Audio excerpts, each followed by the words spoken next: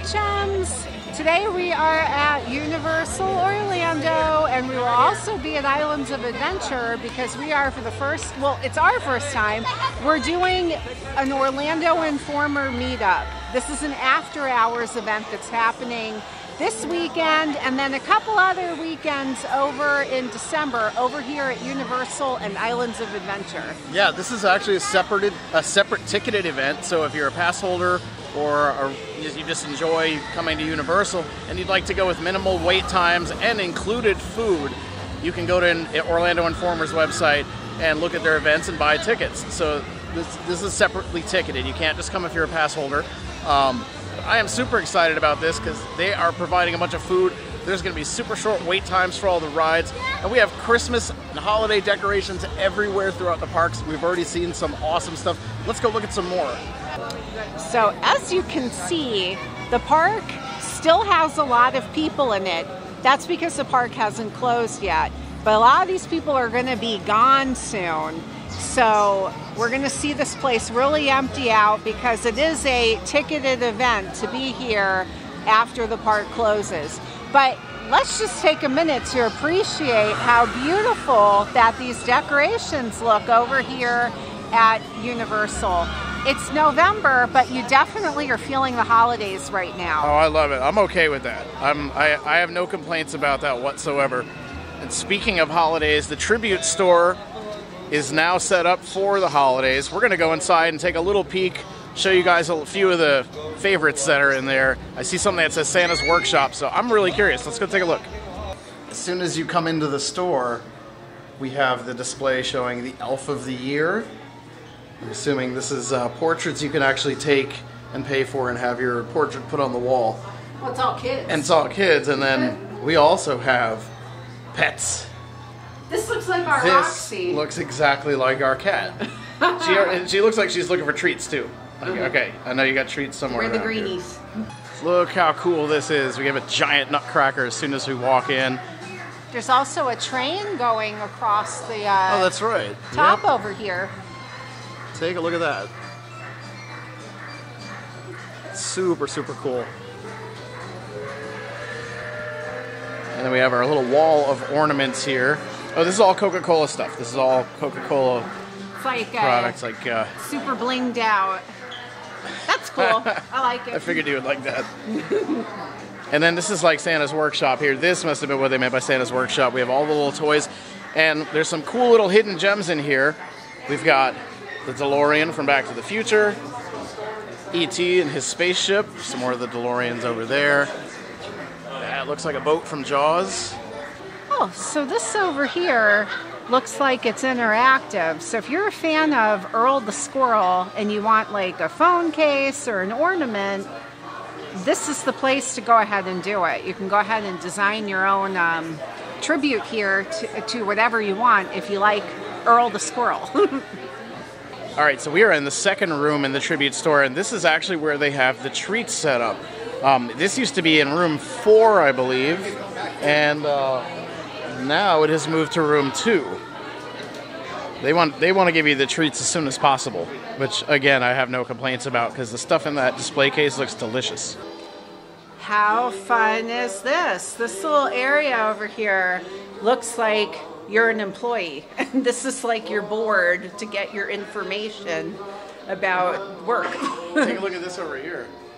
This is bright bulbs, and then Earl's Top Nuts. That's fun. They even have the Earl the Squirrel electrical hazard, like he's bitten through the wires. Warm freezer nut storage. How fun is this? Now we're in a room that looks like it's themed to everything Grinch and Dr. Seuss. Yeah, this is the Grinch's sled over here. That's awesome. Yeah, we have all these little machines. This is great.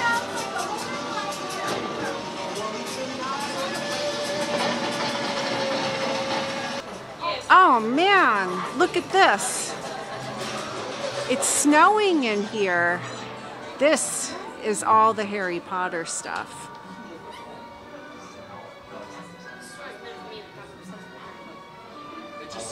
How super cool. awesome is this? This is where you can get the winter apparel too. You can get scarves representing the different houses, and there's some long sleeve shirts, and that looks like a Spirit jersey to me. Let's take a minute to really appreciate this. This looks like there's icicles coming down.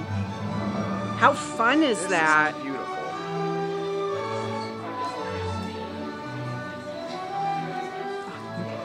And then over here by the register, it actually looks like it's snowing. I love this. So it looks like we have a little light show, sets of music on the tree here in the center.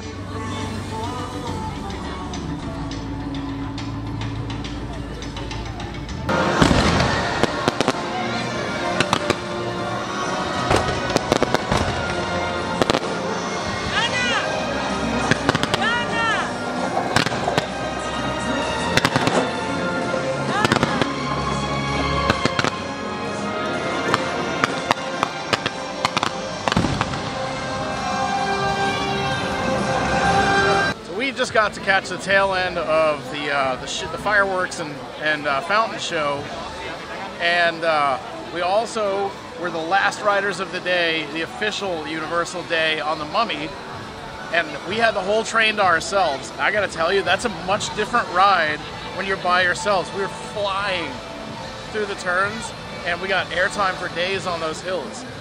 Really cool. If you could ever get a train to yourself on the Mummy, do it. It's great. Now, they're kicking everybody out of the park that doesn't have one of these wristbands and is part of Orlando Informer Meetup event.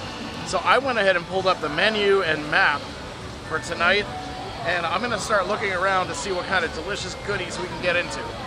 Tickets for tonight's event, after tax and fees and everything was accounted for, were $215 per person. But as I said before, that includes food all night, unlimited, at many of the restaurants. I know that there are like pizzas available over at the cafe in Marvel Island, and Blondie's is going to be open, and I think that you're serving Dagwoods, so there's plenty to eat. The event runs from 8 p.m. until 1:30 a.m., so we're going to be here all night. It looks like we have our own DJ. So I pulled up the menu. The restaurants that are open tonight at Universal are going to be Mel's Drive-In, Krusty Burger, Cletus Chicken Shack, Lisa's Tea House of Horror, The Frying Dutchman, Luigi's Pizza, Bumblebee Man's Taco Truck, Duff Brewery, The Leaky Cauldron, Florian Fortescue's Ice Cream. The ice cream over in Yeah, Diagon Ice Cream Alley. Parlor, Fountain of Fair Fortune, The Hopping Pot, Richter Burger, Louis' Italian Restaurant, Finnegan's, and Monsters Cafe. At Islands of Adventure, we're going to have Cinnabon at the port of entry, Cafe 4, Captain America Diner, Blondie's, Wimpy's, Kathy's Ice Cream, Thunder Falls Terrace, The Burger Digs, Pizza Predatoria, Three Broomsticks, Hogshead, Fire Eater's Grill, Circus McGurkus, Hop on Pop, and they also have a special drink, the Pumpkin Mule, which is available. That, I believe, is an upcharge. That's going to be $12 plus tax. We decided that we're going to get some dinner over here at Mel's. This is one of the places that is open and serving food. It seems like a lot of the places that are open and serving food are like burgers and simple food, which is perfectly fine with me. We'll probably eat something again when we get to Islands and take advantage that we can keep eating. The food is just ready to go. You just ask for what you want and they just give it to you. For us, it did take an extra minute because for me, I did have to ask for a gluten-free bun. But if you're getting normal food, it's just ready to go. But this didn't take too long. It just took a couple extra minutes. So we're going to eat something here, and then we're going to start riding some rides and doing some stuff. So I just want to show now the difference between earlier and now. How awesome this is that there are not a lot of people here. I love it. Just to give you an idea, my favorite episode of South Park is when Eric Cartman had his own theme park, and was excited there were no lines, because that's totally me. But this is so awesome. Everything's so lit up nice, and there's just not a lot of people here. We rode Transformers and we literally walked onto it. And over here is Adam. And then we see Finnegan's. This is actually one of the restaurants that's serving food tonight. So this is really cool. Oh look, and over here by the palace it says Orlando Informer. It's all lit up just for us. We are here in Diagon Alley, and Gringotts is decorated for Christmas, as well as the entire alley. Take a look at this. So cool looking. Lights and wreaths and garland. It's all Christmassy. And our next stop is actually going to be this ice cream shop right here, where we can apparently get some really interesting flavors. We are going to go inside and see what's there. So in Diagon Alley, if you're not familiar with the ice cream shop over here, I believe it's pronounced Florian Fortescue. And what it is they have like these strange concoctions of ice cream flavors. They do have normal stuff too, and you can also get butterbeer ice cream here. So at the soft serve, it's like a base, like this one is vanilla, and what they do is they put like a ribbon of pistachio through it. So this is pistachio. Adam got, I believe, toffee apple. Yep. Yeah, so you see that the ribbon looks a little bit different over there, but I've had the hard ice cream over here too, and that ice cream is also very good. They're just fun. It's just fun flavors. But this, I wanted some soft serves. As you can see here, it's just like going through it.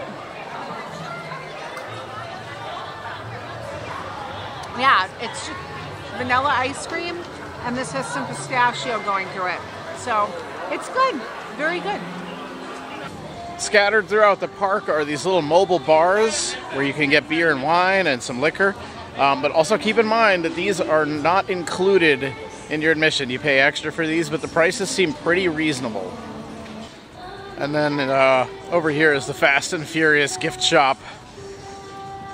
We will be skipping the Fast and Furious ride. It's not good. Skip! Next on the agenda is going to be riding the Rip Ride Rocket. And then it's off to Islands of Adventure. We still have a few hours left of our night. I'm excited. And right here by Despicable Me is where there's a little pass-through over to Islands of Adventure. This way. On our way over to Islands, we are passing by the old Blue Man Group building. I'm really sad that show is not here anymore. I got to see it one time, and it was one of the most amazing shows I've ever seen in my life. But Grinchmas is going to be here for the holidays, so I would like to come back here and check that out.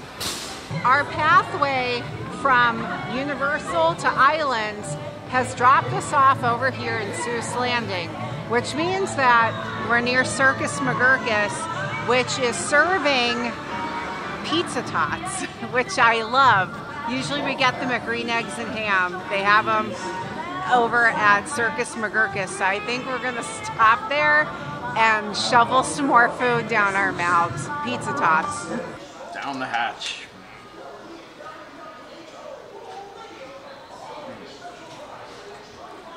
These are so good. I forgot how good these are. It's very simple. Just tots, pepperoni, sausage, cheese, and sauce. But these are a little smaller than you normally get. But so good. I wanted to show you guys some of the Christmas decorations that are even inside of Circus McGurkus. We've got the Grinch hanging out here with some Christmas trees. And as soon as we come outside, this is where all the really cool decorations are. This park looks gorgeous. And there's fireworks going on right now. Yeah, this looks so cool. Look how beautiful this is. The planter is full of poinsettias.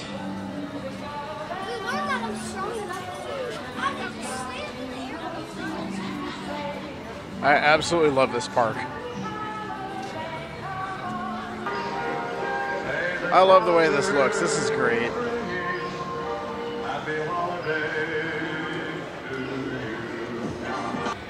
Now we're going to get to see the beautiful Christmas decorations inside of Hogsmeade.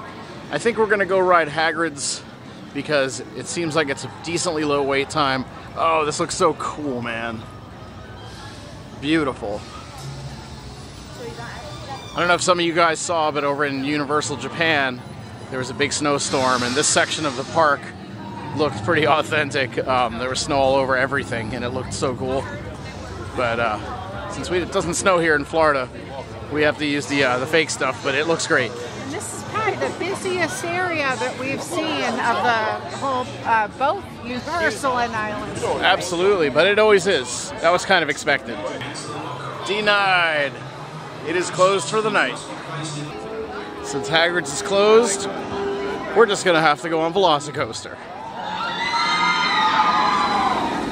One thing we did not know coming into this event is that the big roller coasters, like the most popular rides like Hagrid and Velocicoaster, they don't run the entire event.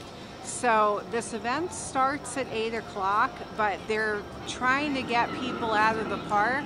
So they close down the rides until 8:30, so you kind of lose a half-hour ride time right there. And then right now it's almost midnight, and Velocicoaster, we wanted to ride it again, but we can't get back online for it. The sign says it's closed, so whoever's in there is still getting to ride, but they're not letting anyone else on there. We got to do it once, but when we went to go for a re-ride, they said that was it. So Hagrid's actually closed at 11:30, and Velocicoaster closed at midnight. Now, this event runs till 1:30, so that means that there is between 1.5 to 2 hours where you don't get to actually do everything. Also, the food is only available until 12:30. So that last hour that you're in the park, if you stay until the event is over, it's very limited things you can do. That's one thing I don't think is super cool about this event. The event's great, everything's been great so far, but if I had any complaints or any critiques, it would be that the rides need to stay open until maybe half hour before park closes or the event's over, and the food should probably be available till a half hour before the park closes.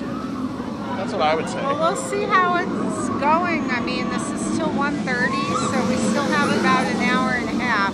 I think the other rides are available to go on. Yeah. It's just that we can't ride the ones that we were the most excited about. Like, we didn't get to do Hagrid's at all, and we only got to do Velocicoaster once. We were hoping to ride it more than one time, but if we do this event again now, at least we know, get online for those early. And we're letting you guys know, if you do this event and you want to ride those big rides, get on them early. Don't wait until close to midnight, because they will start shutting them down. Right, and I mean, for attendees like us, we live 20 minutes from Universal. We're pass holders. We can come back anytime we want. This ride is always here, and we can just ride it. But for people who are coming from out of town or are not pass holders, and this is the only chance they'll get to come to Universal this year, be aware that, as Mel said, ride your favorite rides first. Hogwarts looks so cool. They got this little overlay, this little nighttime projection on it, and it looks so nice. This is really cool. The event is almost over, so we're gonna head out. The big question here is, was it worth it? So I'm gonna give my opinion first. I think that for over $200, this might be something that might be worth it to splurge on once in a while. But I don't know. The thing is, I feel like these after hours events are very hard to get your money's worth out of. It's super cool that the wait times are so low and it's really easy to get on rides, but I feel like there's not enough time to actually ride things. Like, I guess it's kind of our fault that we didn't know that the roller coasters were only open until before midnight, even though the event goes on to 1:30, and actually most of the rides are closed well before then. Not even just the roller coasters. But with the food, you get plenty of food to eat. They do feed you, they keep you from being hungry. You also get free snacks too, like popcorn and slushies and bottles of water. So I don't want to say that it's not worth it. It's definitely a lot of fun. I just think it's very expensive. I feel like it's just hard to get $200 worth out when I'm a person that really is more into the rides, and I feel like you're really only getting about 3 hours of ride time. That's my opinion. That's my opinion. I would agree partially with that. I would say it depends on what you're expecting to get out of it. I think for the price and for what it is, I'm not sure this is great for somebody who has never been to Universal before, because you really would just get a little taste of it.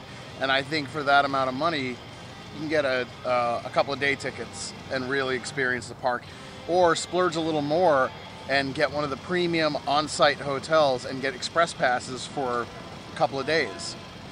Which are included for staying right at one of those premium hotels. So I think there are some other options if you're coming from out of town. For a pass holder like us, where we can come anytime we want, we live 20 minutes away, I think Mel's right. It's good to splurge every once in a while. I don't know if we're going to do the next one in June, but maybe the next December one or November one. Right now it's November. There's 2 coming up, to clarify that, for December of 2021. Yes. And now it's been announced that there will be more of these events in June of 2022. So I guess what I'm thinking Adam is trying to say is December of 2022, not next month. Right. Next month Maybe, is sold out. right. These are very popular events. They are. People definitely enjoy them. I thought it was fun. It's just for me, I feel like it's a lot of money for, you know, compared to what you're actually getting back out of it. Yeah, I agree with that 100%. So it's a mixed bag. I think it's really good in a lot of ways. I had a lot of fun. I think you're paying for a lot of fun and you're getting a lot of fun out of it. But in the same respect, this, like one ticket, just my ticket alone, was half the price of my entire annual pass. In my annual pass, I have no blockout dates, and I get free parking. Yeah, we have the second I think level of annual pass, the one where you don't have the valet, but you don't have any blackout dates. Correct. All right, chums, that's going to do it for us. It's late. We're going to head home. Be sure to subscribe to this channel right this second if you've not done so already. Smack the like button and hit that bell icon to receive all notifications every single time we upload a new video. And until next time, we will see you guys at the parks.